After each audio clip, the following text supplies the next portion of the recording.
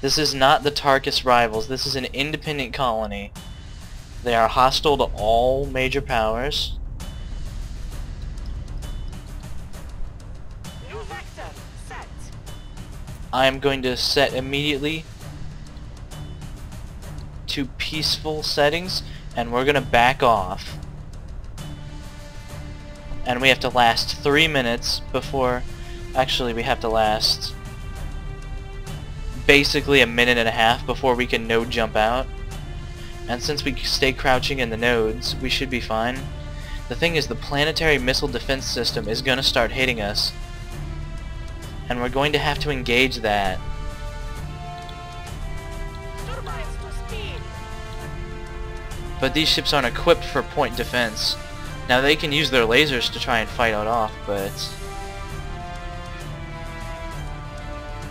it's still going to be quite ugly. Reactors to max. Yeah, I'm gonna face them around so that they can bring their hammerheads to bear, and we try to wait them out. I've signaled my willingness to stop combat. It's obvious I'm not coming to attack them, but their missiles are coming in. This is where it gets ugly. We've been painted. We're not even trying to shoot. Oh god. Destroyer down. One destroyer down. All those missiles have lost lock. But then they reacquire on us. They took out her tanker section. If a ship loses 2 out of 3 sections, they're dead. Yeah, she's not gonna survive the retreat. All ships retreat. God damn. Our exploration party was wiped out. And we moved directly on to the second battle. Another asteroid monitor fight. I hope this time the asteroid monitor is reasonable too. We're running. Aye, sir. Coming to new bearing. We're running immediately, as quickly as possible.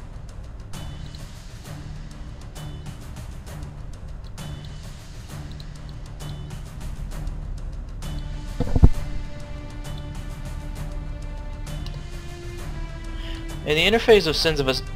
I almost said... I have no clue how many times I'm going to call this Sins of a Solar Empire, but it's going to be a ton. You're always focusing on something, which is the... Oh god, they've chosen to attack. We've lost the destroyer, sir. Shit. Yeah. They took out that explorer party too.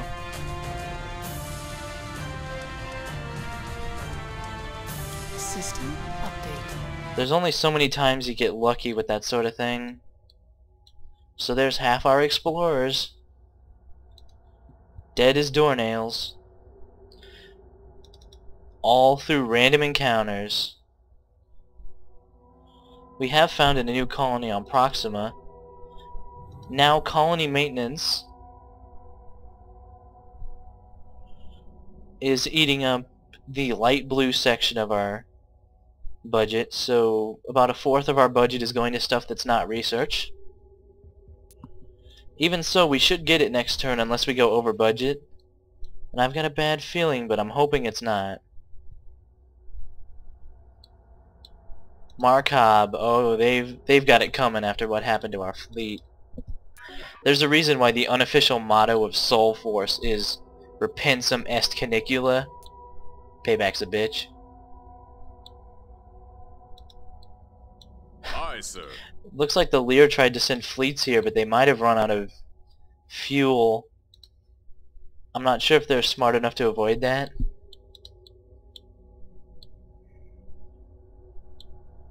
That's possibly what the Hivers did.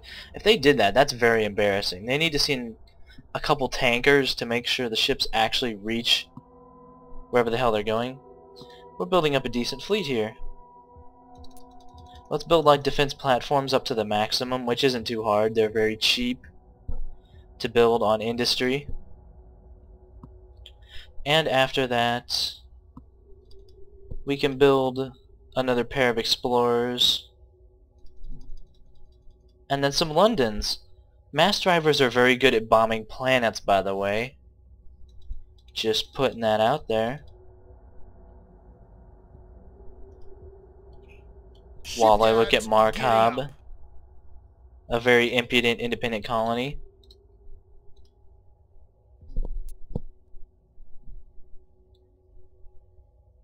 System update. Alright. Time for the second human colony. Colony This is status probably as good as we're getting. Barnard's Star is, again, it's not terrible. Let's head to engines Tiamat. power, aye. A Bibu is just outside of our colonizable range. Let's go to Lucis. Drives to full. I've already sent the Barnard Star fleet out there. Terran has a full complement of defensive platforms, as well as a decent fleet. If an alien menace shows up here, it might actually have some problems running us over. Proxima just naturally develops through terraforming infrastructure. You can order planet to overharvest, which damages natural resources in the long run, like -1 resource per turn, but it gets you more. It's generally not worth it, because resources are a little hard to come by unless you're willing to blow your own ships up, which I don't recommend particularly. Anyway, let's split you off into a new exploration group. Send you Izek Bin. Yeah, Izek Bin. Avcom programmed. These destroyers can stay here and guard the colony.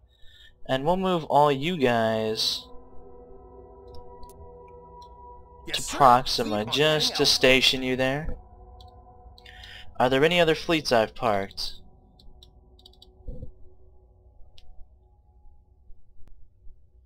Let's think. There was the fleet that arrived at Tezekto. Abibu and Barnard Star. These are the two explorer groups that haven't died yet, and I've made a third. So yeah, that looks about right. Maybe I should make more explorers eventually. 2 more Gagarins and 2 more Aegises. Or 1 more Aegis, as it turns out. Construction order placed, Commander. System update. Alright, the new colony of Tezekto has been founded. It's got a very good climate hazard. Like I said, it's about as good as you could even ask for. And I tend to ask for a lot from my colonies. Another world. It's good to know our options though. The Lear are about to arrive there. So we'll optimize.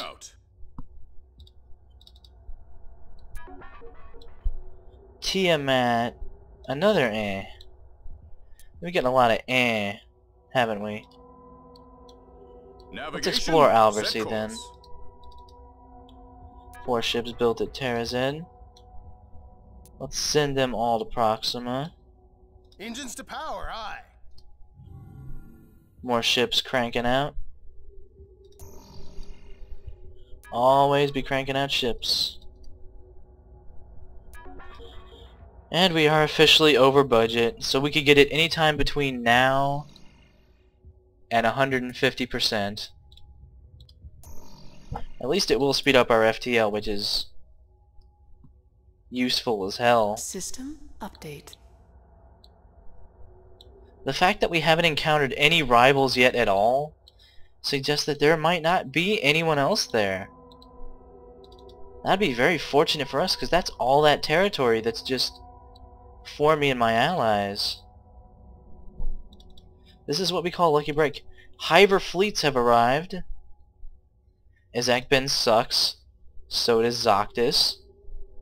Pochak doesn't suck. Ooh. I say I'd surely like to grab it. And I have a new frontiers available. But you know, maybe my allies would want this world. So we're gonna go into diplomacy and compose a message to tell our alliance.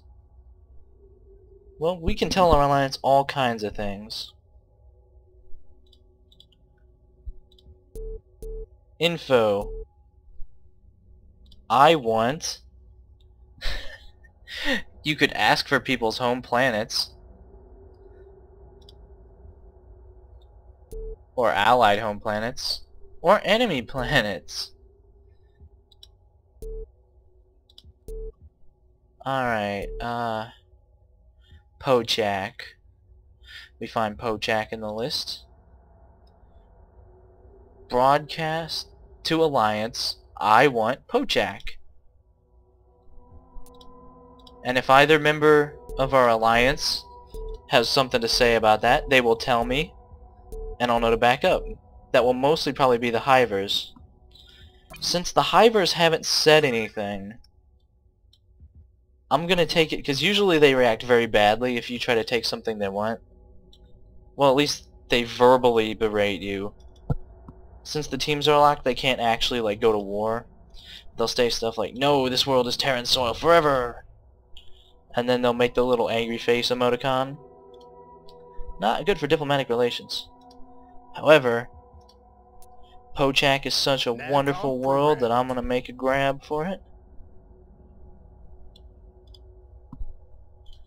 Move these Kievs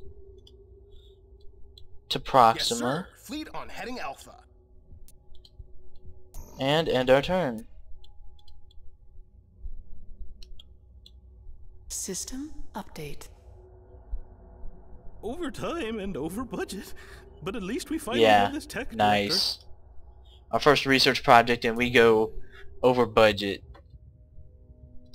But we've refined our FTL. And that is, for me, a good thing. See, Fusion will still take 33 turns to complete, even putting over 3/4 of our budget towards it. And our special project on the monitor control at Delphi is going along. Do we want the one in Itotex? Nah, it's not our concern. Our allied races are probably working on that. Now the question always becomes, what do you want next?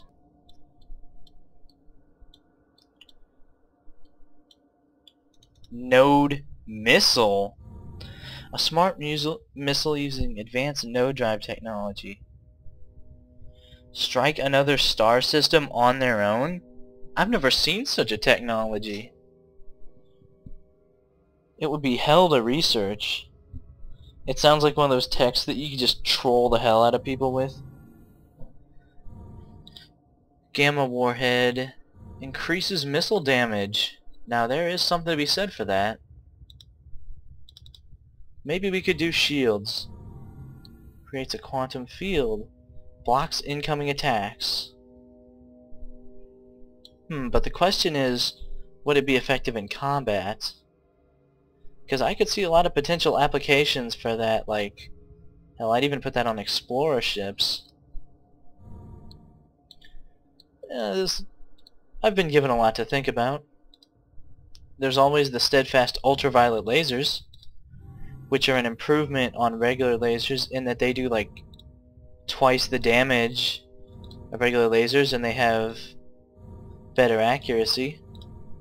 There's also beamers, which I'm not sure are better, and particle beams for a medium mount.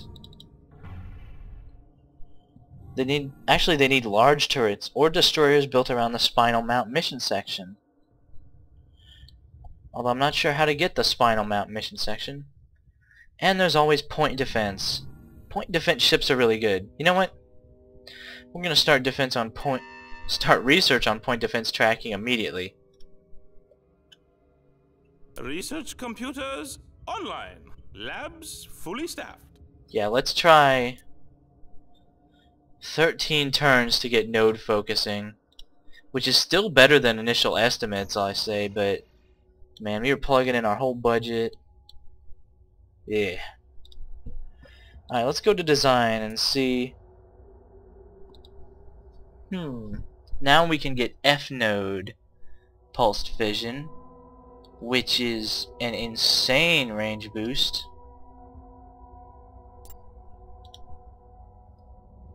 It boosts your range and it increases our node speed to 6 light years a turn.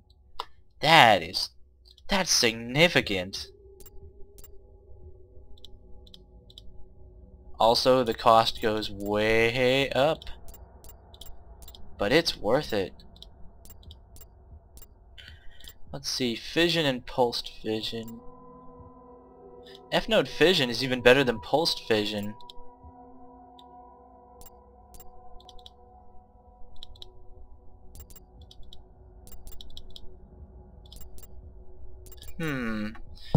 Is F-node fission better than F-node pulsed fission though, or is it so much better that it's worth... Yeah, it definitely is. I'm an idiot. This is a great day for us. And if you save a new design under the same name, Yes, sir. then Ship it just design says ready Kiev for Mark II. construction. Lovely little feature. We'll get everything on pulsed fission F nodes right away. And you can have as many Design marks as you entered into want. Naval archives. Especially these ships. Warships and explorers. Colonizers, I think, can stay with regular pulsed fission, because any place we send them, we'll send tankers and escorts anyway. Tankers will need it though. Yes, sir. Command Ship ships, design ready definitely. for construction.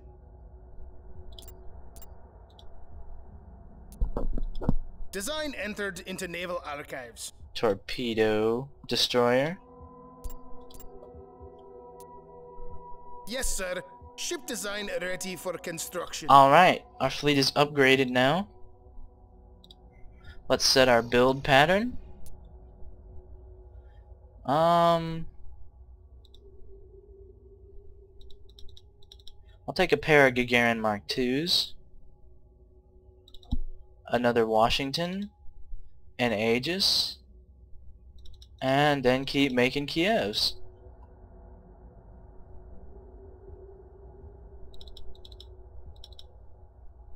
There we go. Construction Well, order placed, we have Commander. certainly achieved a lot of progress in 13 turns, haven't we? As soon as I give up my movement orders, I will combine these fleets just because this is a decent fleet now.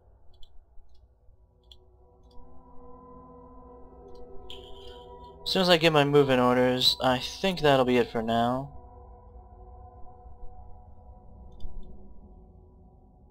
Let's send Course this ship plotted. here. Engaging node drive. Let's send this fleet to Thundara. Fleet moving out. Ulol. Ulol is kind of...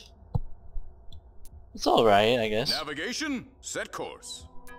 If it put a bag over its head, I'd do it.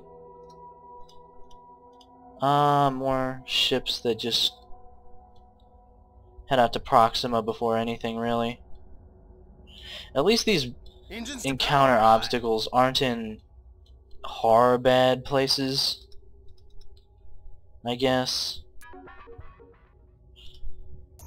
Following technologies are now available for research. Ooh, lol. Alright, that's it. Our movement orders have been placed, our build orders have been placed. I think I'm gonna cut it off here. Thank you for watching Sword of the Stars with me, Hunter Black Luna. I'll see you next time.